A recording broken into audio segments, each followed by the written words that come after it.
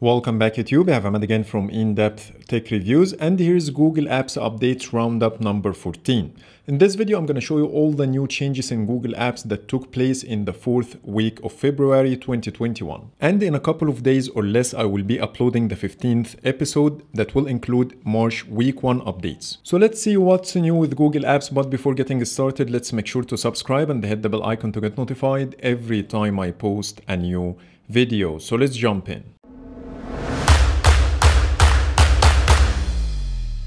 Let's start with Gcam. And if you are a Pixel user and have Google Camera version 8.2, now when you tap and hold on the shutter key or press and hold on the volume down key to record a quick video under the camera tab, you will get two new gestures. The first one will allow you to lock the shutter key by swiping it to the left and keep the phone recording video all the time. The second gesture you get when you tap and hold on the shutter key and then swipe up or down, you will be able to change the zoom levels. But keep in mind, when you lock the shutter key, you will not be able to swipe up or down anymore. You can only do this before locking your shutter key. I got Gcam version 8.2 only on my Pixel 4a, which is currently running Android 12 Developer Preview 1. I couldn't get it on my Pixel 3 XL, 4 XL or the Pixel 5. So hopefully Google will push the update to more devices soon. Next, Google Maps finally got an app-wide dark theme and it looks gorgeous. As you see here, the navigation area has a dark blue background with light blue colors for the streets. You will also see different shades of gray all over the app with blue accent colors for the buttons. Here you have light gray color for the navigation menu. And when you go to search, you will see the same thing, dark gray and the blue accent colors. To activate the new dark theme, simply tap on your profile picture and then go to settings. You will see a new menu item here called theme. You can choose between three options, either to always use light or dark theme or to match your device settings. Another new feature in Google Maps is the railroad crossing notifications. So if you have any railroad crossing in your trip, you might get a notification like this to set your expectations about any delays that might occur because of it. This feature is available on Waze for a while, and finally Google decided to include it in Google Maps as well. Next, Google Assistant. And now you will get a new card when you ask your assistant to play music on the lock screen. So let me show you how it looks. Play music. As you see, this new card will show you the album art, the name of the song and the service you are using to play your music, plus some media controls like play and pause and skipping tracks. Also on lock screen, Google Assistant now supports more commands like making calls, sending messages, set alarms or timers. So let me show you an example. Call my other number.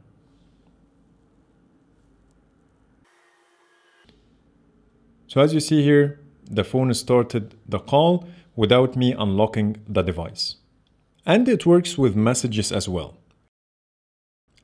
Send a message to my other number. Got it. What's the message? This is a test message. Sending. So as you see, I was able to send a message on my lock screen. And the first thing that came up to my mind after using this feature, would someone else be able to make calls or send messages from my phone while it's locked? And the quick answer is no, because Google Assistant will only respond to these commands when it detects your voice. Anyways, let me show you how to turn the feature on or off to match your preference. You need to go to your Google Assistant settings and then scroll down to personalization. You will see here a toggle called Lock Screen Personal Results.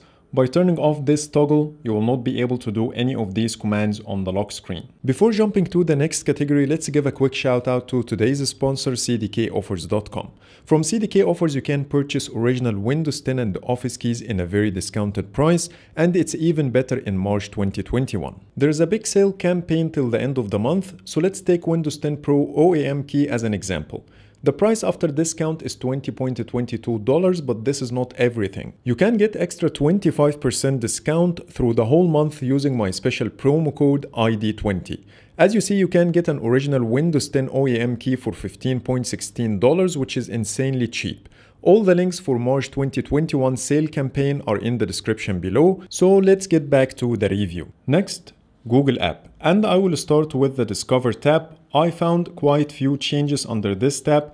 I took screen recordings to show you how they look, and the first one is the new stories section. Under this section you will get a carousel of 3 different stories that you can scroll through horizontally, and when you tap on any of the stories you will get the same interface like any story with the timeline at the top, and you can tap on the sides to go back or forward.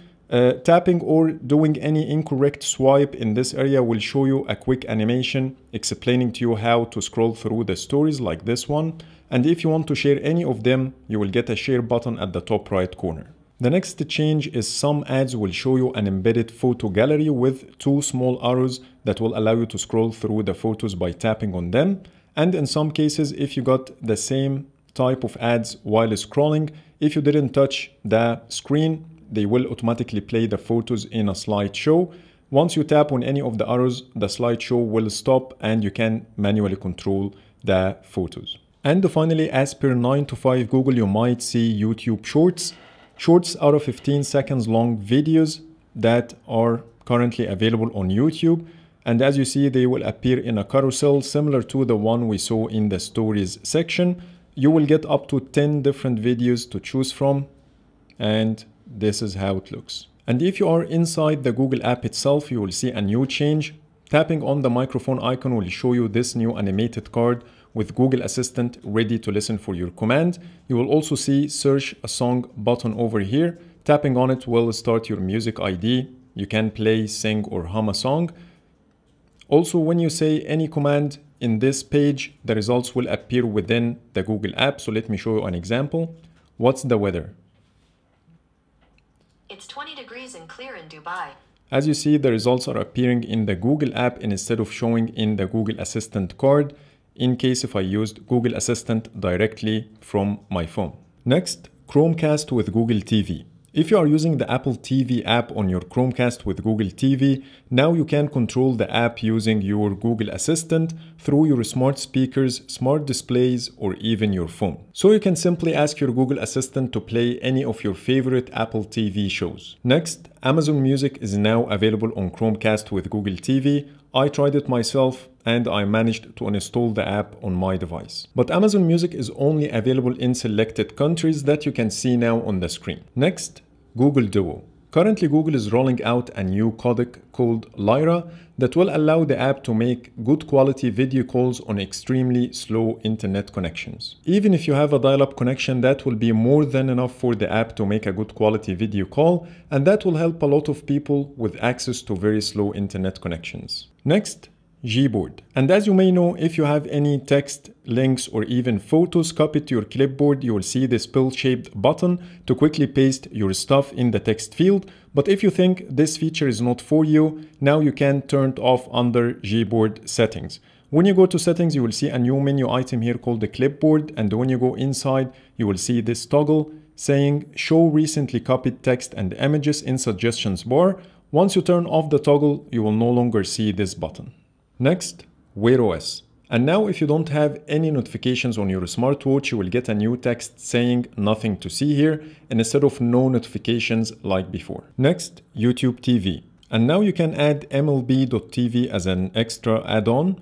Here you have 2 options, either to pay $24.99 a month or to pay $129.99 for the full season. Next, Android Auto now supports split screen on displays larger than 7 inches. So if you have a 7-inch display or smaller, don't expect the feature to show up for now. And here's how it works. This is an example with Spotify as the primary app and Google Maps as the secondary app. So it depends which app you opened first. The first one is the primary app and it will be always located on the left side, consuming around 70% of the display real estate, keeping only 30% for the secondary app. Here's another example with Google Maps as the primary app on the left side and Spotify as a secondary app on the right side. Unfortunately, it doesn't support the 50-50 ratio like on Android phones. You will not be able to resize any of the apps or swap between them as well. So it seems like the feature is currently limited, so hopefully Google will add more features to it in the future. Google is also rolling out some Google Assistant based games to Android Auto like Trivia Crack, Jeopardy, Song Quiz, and Google's own Are You Feeling Lucky? All you need to do is to say the magic word followed by play a game. So that's pretty much it for today. Those are all the changes I spotted in Google Apps in the 4th week of February. So I hope you like my video, and if you do, please hit the thumbs up and subscribe for more videos. Thank you for watching.